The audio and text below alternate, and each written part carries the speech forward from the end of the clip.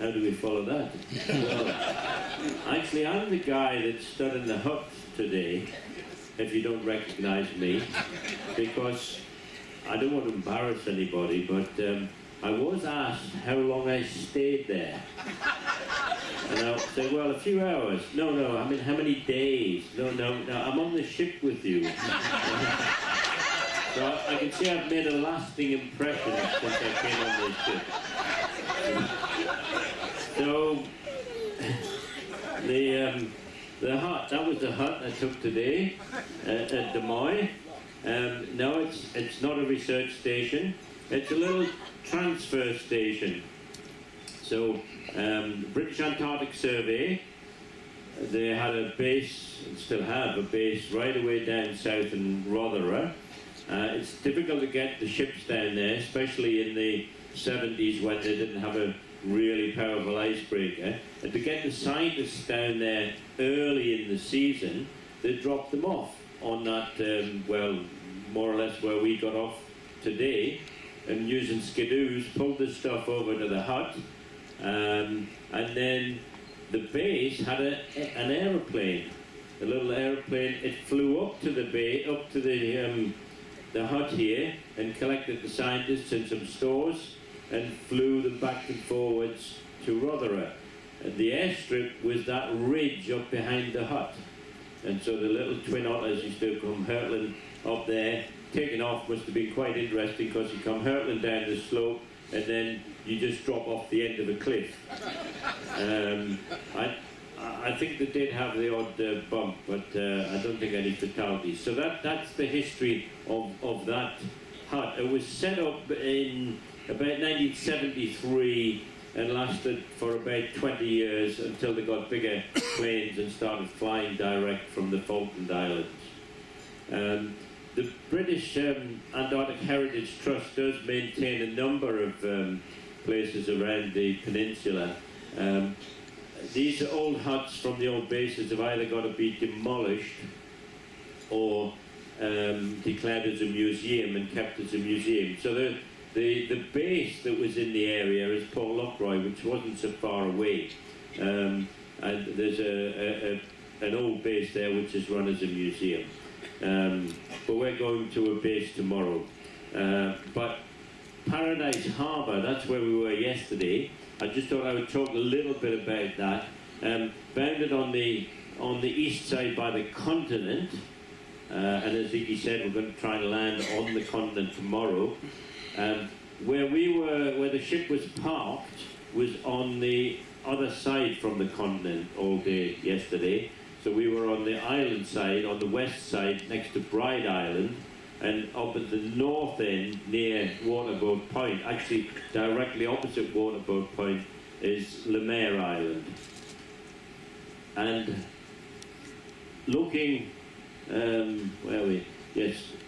looking to the south from where we were, we could see an Argentine base, Base Brown, or originally it was a naval base set up as Almirante Brown, and that was set up in the early 50s, and by the Argentine Navy, and then it was taken over in the 60s by the researchers. The Institute, my notes haven't come up on here, so I'm. So that was a scientific base, and they did a lot of science and produced a lot of scientific papers. But then it was left for a while, and then repopulated for a while, and then there was some scientists there for a year, and the story is that the new guys came down, took off all the personnel, put the new personnel there, and the base doctor, who hadn't really wanted to be there in the first place, and he'd spent a year there, realised that they hadn't brought another doctor, and they were expecting him to stay another year. So he just set the place on fire. He did. He burnt the place down, and he got his wish, and he went from an icy prison to an Argentinian prison. and I believe they were rescued and taken round. They were rescued by the Hero and taken round the US icebreaker and taken round to Palmer Station. And the base has been partly rebuilt, but it's a summer base if there is anyone there. So that was, we could see in the distance. This was set up about 1950, about the same time as the, I've got my notes here. So about the same time as the Chilean base,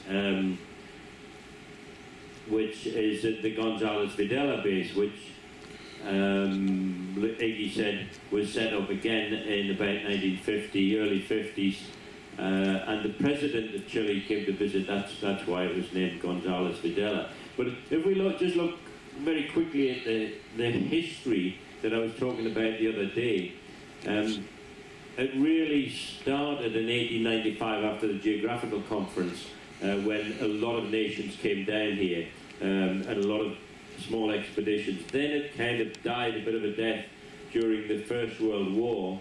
There wasn't a huge amount went on between the two world wars, excepting that the United States finally got their act together and started to come down here with Admiral Byrd and his 3 expeditions in the late 20s and 30s. But again, there wasn't a huge amount happening with permanent bases, and it all kicked off again after the Second World War in about 1950. Actually, the first ever base, all year round base, was Port Lockroy, which we're very near to today, which is why that's preserved as a museum. And then the science has just gone from strength to strength since then. So Waterboard Point, though, where we're going tomorrow, that was the scene of, it's recognised, I think, as the smallest ever wintering over party, 2 men, although I believe Admiral Byrd did overwinter in a little hut at one point in the 1930s. But there was 2 young guys, actually, that'd been a bigger expedition, which kind of fell apart before it got going. And these 2 young guys, Bagshore and Leicester, got the whalers to bring them down from Deception Island. They had very, very limited equipment, and they lived underneath a water boat, or in a water boat. These water boats are dotted around the peninsula. I think I'll show you one there. They're dotted around the peninsula area and the islands, and they were used by the whaling ships in the 1920s and 30s to go over to the glaciers and fill up with fresh water for the steam engines. And they just left them dotted around in strategic places. And there was a one at Waterboard Point when Bagshore and Leicester went there. And they lived in it, and they were determined to stay there for at least a year. It actually lasted a year and a day, and they made a makeshift tidal gauge, and they did a tidal study of the tides for the entire 12 months. And they did the very first serious penguin studies while they were there. And you know what?